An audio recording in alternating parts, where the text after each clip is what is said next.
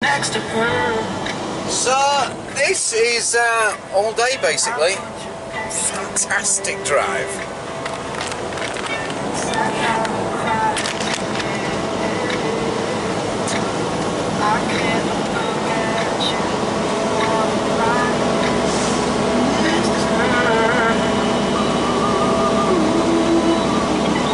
I called you last night in the hotel. Everyone knows, but they won't tell. But the half-hearted smiles tell me something just ain't right. I've been waiting on you for a long time, fueling up my heartache some cheap wine. I ain't heard from you. That was a gentle reminder there about the sign back there. Watch out for snowplows. Oh my god! It's not far away now. Thought we'll be chaining up and crap. Oh well, it is what it is.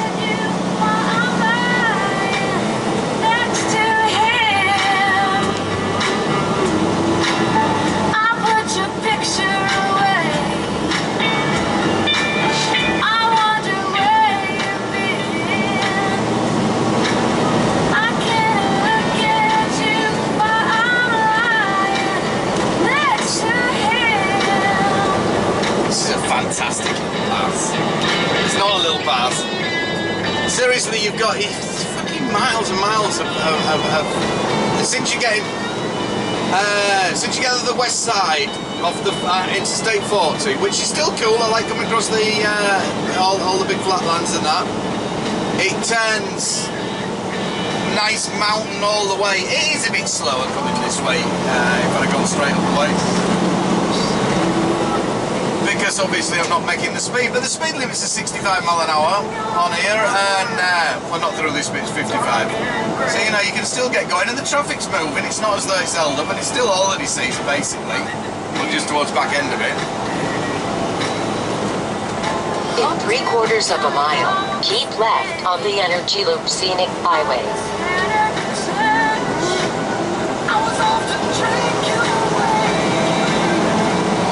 I think I've just missed a wastegate. Oh no, it's not. It's not open, that's alright. I don't think. Oh man. Is that scale open?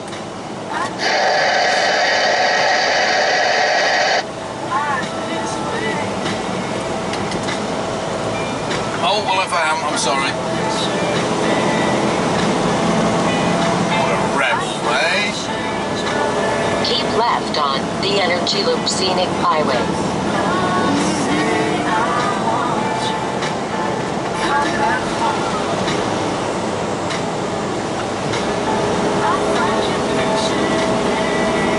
The way they've carved a great big lump out of that. Continue on US 191. They're not big into the bridges in America. Look, snow chains. Oh, one flashing. They're not big into tunnels in America. There is not very many tunnels at all. It's just like, let's just lob the whole mountain out of the way. That'll do. Move.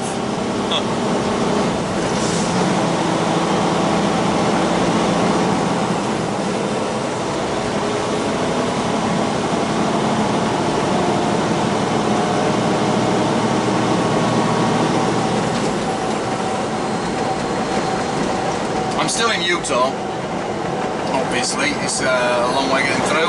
Like I say, if you come across the western side of New Mexico, you get towards the end and then you head north off the 40, State 40, I don't know what the road is, you'll find it, and head towards a bit of Colorado there, and then head left into the bottom right hand corner of Utah, and you get all this beautiful scenery. Absolutely. For miles and miles and miles. And I'm getting paid for this.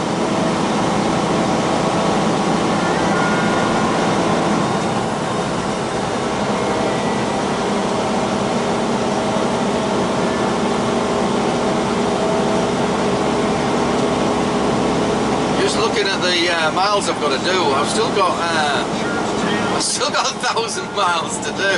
Oops. And it is 3:30, 3:30. I've got 5 hours left of today. And I really could do with to get there tomorrow. So I'm on the doorstep. But I've got a bit of wiggle room. I've done unload. My booking's not till 8:30. So by the time I get picked up and set off, I'll have probably 2.5 hours on. I can boot it tomorrow and maybe get 3 hours on Monday morning in for it to get there. So I'd be right.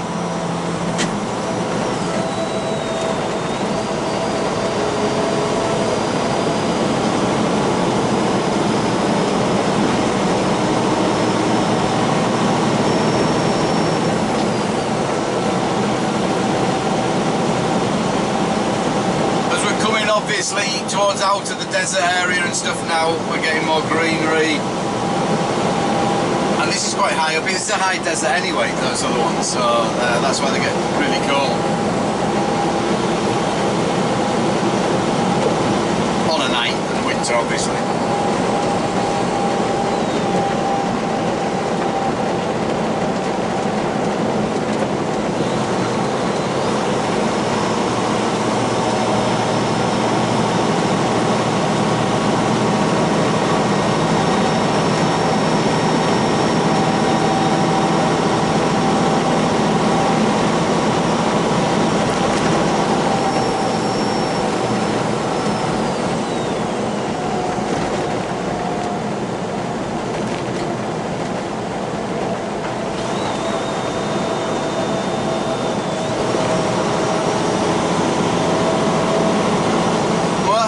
Long there.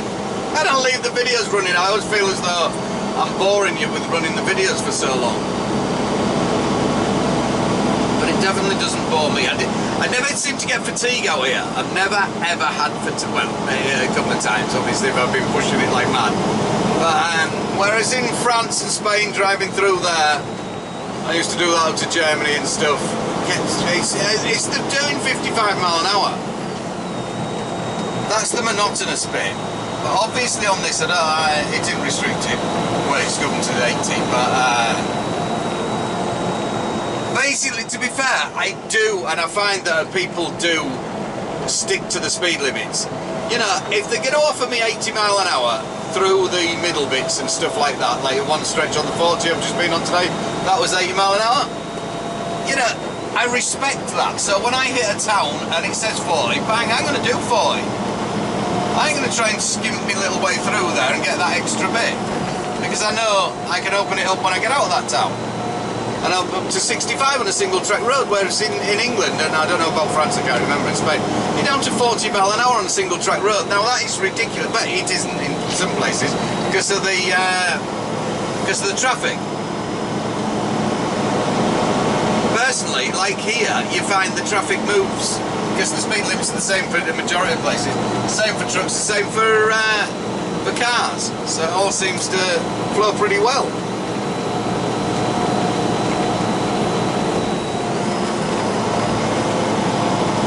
This is a bit of a drag up here. Is it Bryce Canyon? Say a command. Who asked you? No. Exit.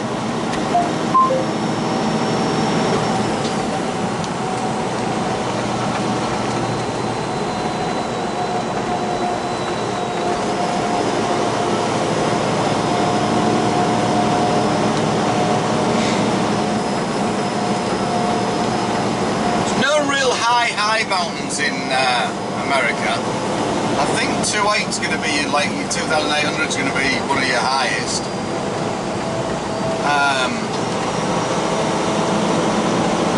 2.8 or 3, I can't remember what the highest one is now. It's not like your Alps, your Pyrenees, or going over Georgia or something like that. It's 5,000 something or other. I think the ones I've been up to. Into Russia. Name dropping their country dropping one either. Why not?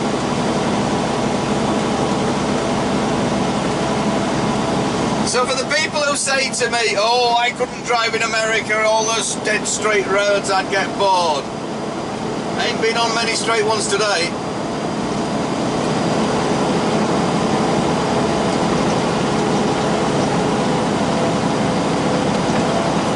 You always get the nitpicker though.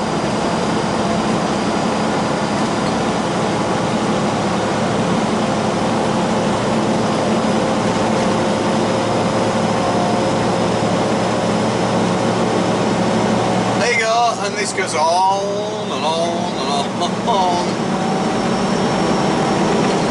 Terrible scenery, terrible traffic.